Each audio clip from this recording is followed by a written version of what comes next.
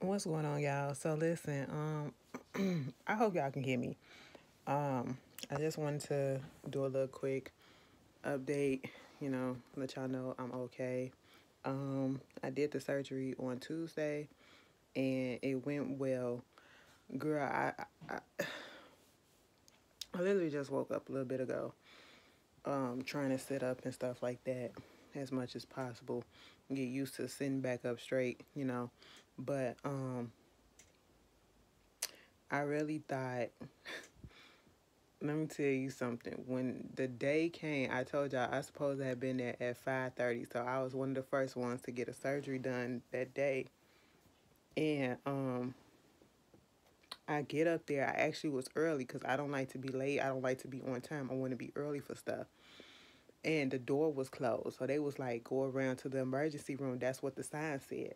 Baby, I walked all the way, them couple of blocks, all the way over there. It's cold outside because it's early in the morning. I'm tired, and they telling me, well, where you need to go for your surgery, it has to be in the front where you came from. And I'm like, so they not open? Well, they don't open up until like 5:30. I said, so you don't know the exact time? No, we don't. But, this ain't where we can help you at. I said, so wait a minute, I'm going to have to sit outside for all this time. And, that really pissed me off early in the morning. And I just thought like shit was going to go downhill from there. I was like, I got my ride on time. I got there on time. And now we get here and, you know, my nerves not bad yet, but this is what we're doing. This is what we're doing. But by the time I got back around the block, it was open enough so that we can sit in the lobby, and around 5:30 I was able to register, and they took me right there into the back and everything went smoothly. Um the nurses coming in, no problems getting the IV in, no problems, doing all the vitals and stuff like that. The nurse, the anesthesiologist, the surgical nurse coming in there, the surgeon coming in there, checking up and making sure everything is okay. Do I have any questions? Because this is my first surgery that I had as an adult. I had two other surgeries when I was a child at 4 and 10 years old on my eyes, because one of my eyes and the other one, it had a little bit of muscle tone in there, but it didn't have enough. And then the other one had no muscle tone at all. So basically what they had to do was, when I was like 10 years old, I have a scar on my thigh where they went in and took some of the muscle from my thigh and put it in my eye. So now, even now, I don't even think my eyelids close all the way, but, that's why they look the way that they look. And if you look closely, you see the little scarring up there, but that was when I was 4 and 6 years old. I mean, 4 and 10 years old. But we got this done, and I remember starting getting nervous just a little bit, when the surgeon came in there and was asking questions or whatever, and then the surgical nurse came in and put those little pads on my chest or whatever. Um, and did all of that. I was like, girl, let me go to the bathroom first, okay? Before you hook up anything, let me go to the bathroom. And so then they wheeled me back there to the OR, and girl, they put that oxygen mask on me, had me scoot over to the table, put that oxygen mask on me. First of all, I had to adjust it myself because, listen, they put it on my nose like this. And I was like, girl, hold on. You want me to breathe in the oxygen? I can't breathe because it's all up on my nose. So I had to adjust it like that. And next thing I know, I am in recovery. Listen, they was waking me up. It was like I was going in and out. I could feel myself going in and out, but I really wasn't woke, and I couldn't tell whether or not I was up or not. But I do distinctly remember me saying, we got to do the surgery. We got to do the surgery. And they was like, no, girl, we in recovery, okay?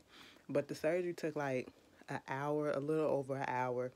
I was back in recovery probably like 20 minutes to 9 o'clock that morning.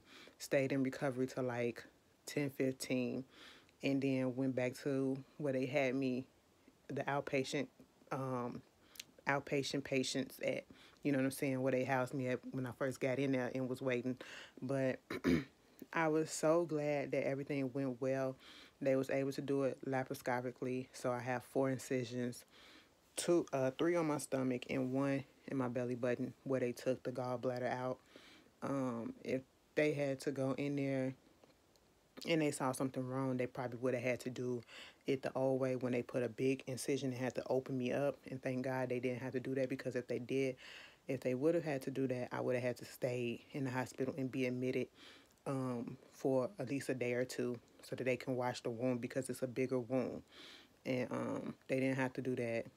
And, you know, I've been on medication, but so far the pain is very tolerable. You know, having twinges here and there. The worst of it all was the fact that, you know, I had a breathing tube in my throat. So when that anesthesia wore off, I could barely speak when I woke up the next day, which was yesterday. I could barely speak. I'm still trying to get my voice back. As you can hear, it's going in and out. I've just been drinking tea and all that stuff. All this, my upper, everything was just on fire. It was hurting every time, you know, because I guess of the breathing tube and all the stuff that was going on. But that's feeling a little bit better. Hopefully by tomorrow I'll have somewhat better of a voice, because I do want to at least get a video out. I've been sleeping on and off. Okay, that's basically all I've been doing, sleeping on and off. I couldn't wash up for 2 days. That annoyed me, because I'm a bitch that take a shower every day, okay? And I couldn't do that. I was finally able to do that today, and take my the dressings off my wounds and wash those or whatever. And when I tell you, it just looked like a little slit. It looked like little slits, you know what I'm saying? Like you got scratched or whatever. But other than that, I've been good. Haven't really been eating much. I only ate a bowl of soup today, and I ate a pot pie yesterday, and I ate a soup when I came out of surgery, probably around 4 o'clock or something. So I've been eating on and off little stuff, and I was waiting to, you know, actually go to the bathroom. I was a little concerned, but because of the anesthesia, it kind of, you know, slows up your bowels and stuff like that. But I will say that I was able to do that. I know it's probably too much information, but everything is running regular, okay? And y'all ain't lying. Excuse me. When y'all say that shit was gonna run through. Okay, no pun intended. Y'all wasn't lying when y'all say it was just gonna run through. But cause ever since it started flowing, baby, it's flowing. Okay. But um I will say this. I had an issue and I had a feeling that something was wrong that was going on, and I went and got it checked. I should have got it checked earlier than I did, because I literally just thought it was gas that was just being trapped up in my body or whatever, you know. But come to find out, I did have a serious issue, which was my gallbladder. And I will tell you this, to have that irritation from before November last year, probably like October, September, around that time, to now, it is such a relief, because all the way up until the day of the actual surgery, I was having irritation. I was having irritation on Tuesday. You know, it was bothering me so bad. And I noticed right away when I came down and was able to realize that I don't feel that pain no more. I don't feel that irritation no more. So I was like, oh, they did their job, the relief. So, you know, basically, if you feel something ain't right, speak up on it. And given that, you know, we black people, especially, and black women, you know, we have to be constantly on it, because sometimes they don't take our pain serious, okay? And that's what I had to do, because I had told my doctor about it. And, you know, he was basically kind of nonchalant about it just a little bit. But, you know, the other doctor that I have, you know, she went on ahead and got the ball rolling with this, you know. So you do have to ask around, you do have to get second opinions and all that stuff. And that was the best option for me. And so far, I am not regretting it, because I feel so much better in that sense. Now it's just the healing process. Like I said, I get my voice back, and um, Hopefully by Saturday or tomorrow I'll be on here to give y'all at least one video, because I do feel my energy coming back up, and hopefully everything will be cool. But I just want to put this out here to update you guys and to thank you guys for all the prayers, all the well wishes, and to let y'all know I'm healing up nicely. I'm okay. Your girl made it, and I'll be back on the tube soon. All right. Thank y'all so much. I love y'all. I really do. Peace.